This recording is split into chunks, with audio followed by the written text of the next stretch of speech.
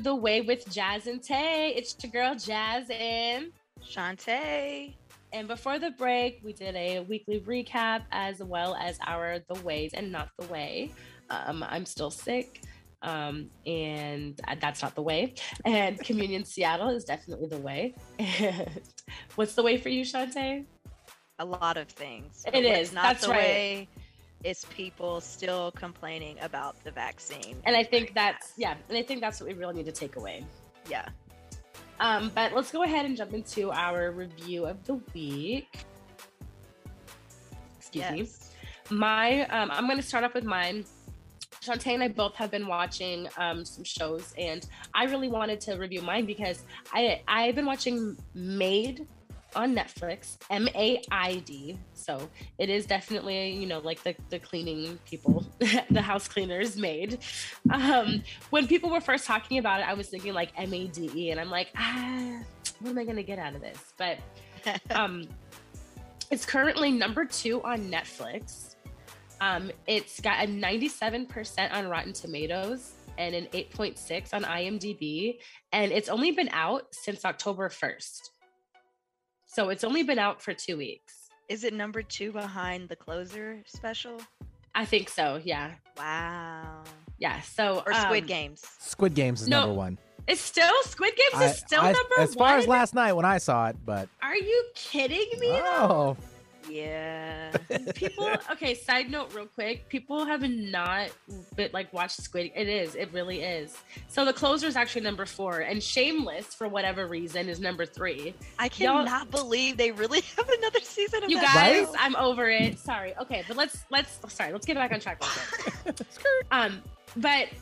I first started watching it because someone says that it takes place in Washington, so it's like super relatable. And then I found out that it was actually based off of a true story.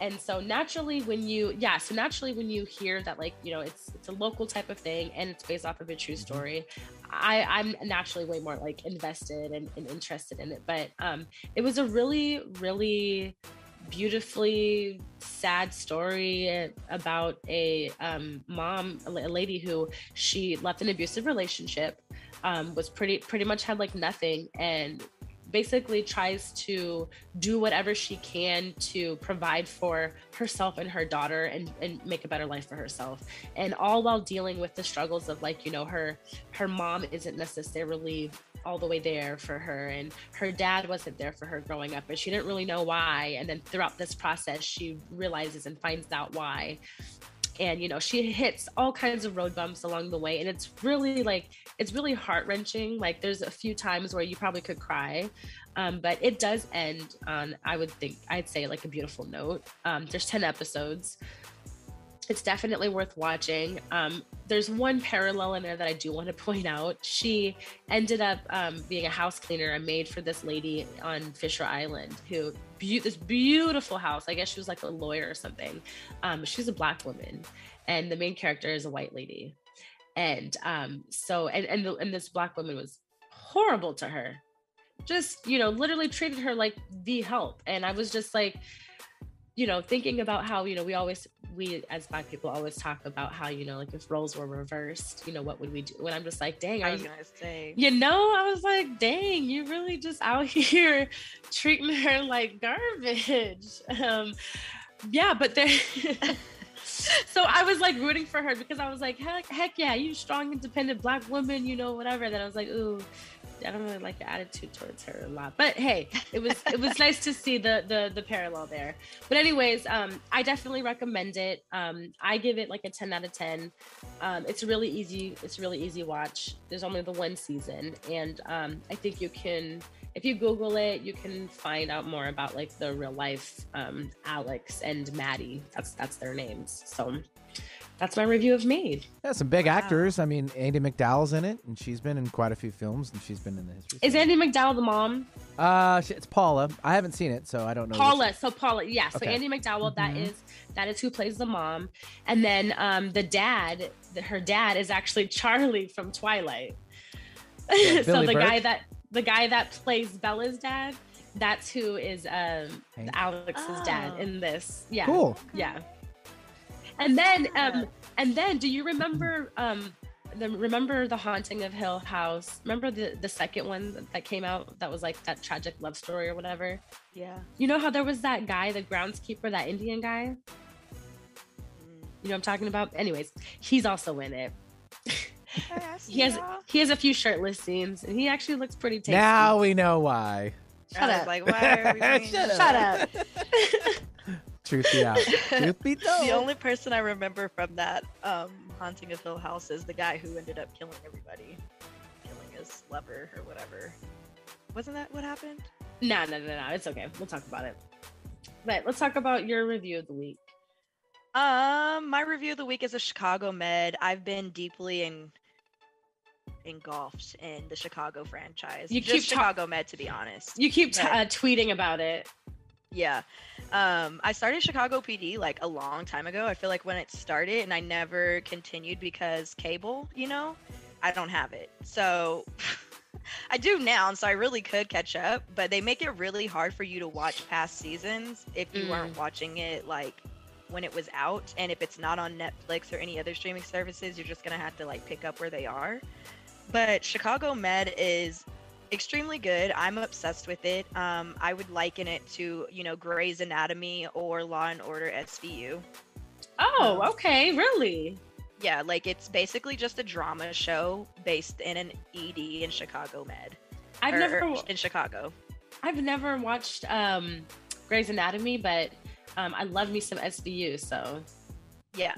And I would say the same for the rest of them. Like, if you like Law and Order SVU, you'd probably really like Chicago PD. And they do a lot of crossovers. So they have Chicago Med, Chicago PD, Chicago Fire, and they're coming out with Chicago Justice. Oh my God, that's so much. Yeah. What? Honestly, if they're Netflix they're gonna have Chicago EMT. But what would be cool is if they made the franchise even bigger and did all major cities.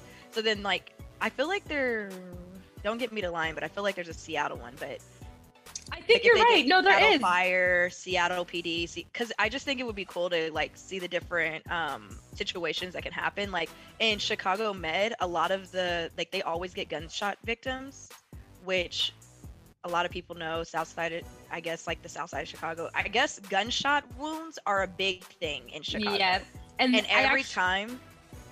Like there's a gunshot wound, which I now know the terminology. It's a GSW. I'm like, oh, somebody's been shot. They're like, we got a GSW, go to Baghdad. I'm like, somebody's been shot again?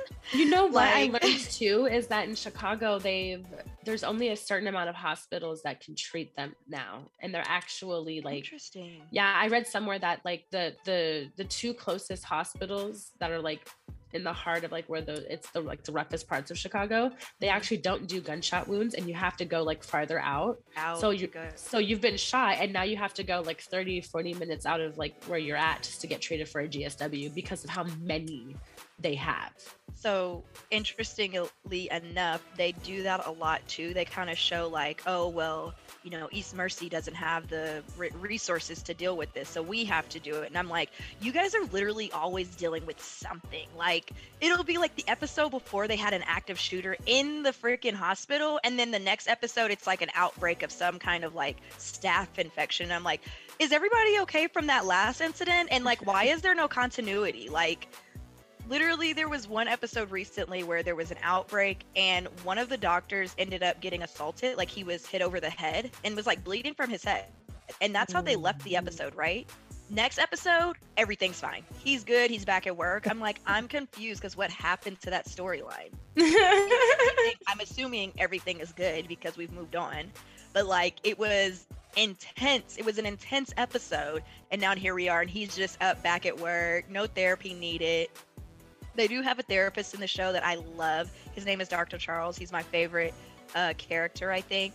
Mm-hmm. But all in all, love the show. Definitely recommend it. I do wish that I was caught up to the most recent season 7. Because I really want to like talk to people on Twitter about it, because there's so much that happens. And I'm like, you can get there. You're almost there. I'm like, look, does anybody else see the pattern of behavior with some of these doctors? Like, some of them are just reckless, just like reckless. And I'm like, how am I 6 seasons in and you're more reckless than you were in season 1? What is happening? You are going backwards, sir or ma'am. Yeah. So So yeah, that's Chicago Med. I really hope that after I finish it, I can go into one of the other franchises and find it easily, like in an easy place to stream. But that's our reviews of the week. Definitely check out Maid and Chicago Med. You can watch both of them on Netflix. Chicago Med has a total of 7 seasons. They're on the 7th season now on live cable television, so you can watch up to season 5 on Netflix, and then season 6 you can find on Peacock for free. And they have season 7 on it as well, up to just where they have episodes. Where they're at. Yep. Yeah. So definitely check those out. We're going to go ahead and jump into another quick break so that we have some time to talk about our hot topic today. Stay tuned. You're listening to The Way with Jazz and Tay. I'm looking for Mrs. Bubblegum. I'm Mr. Chico Stick. I wanna dun-dun-dun. Oh, cause you so thick. Girls call me Jolly Rancher. Oh, cause I stay so hard. You can suck me for a long time. Oh my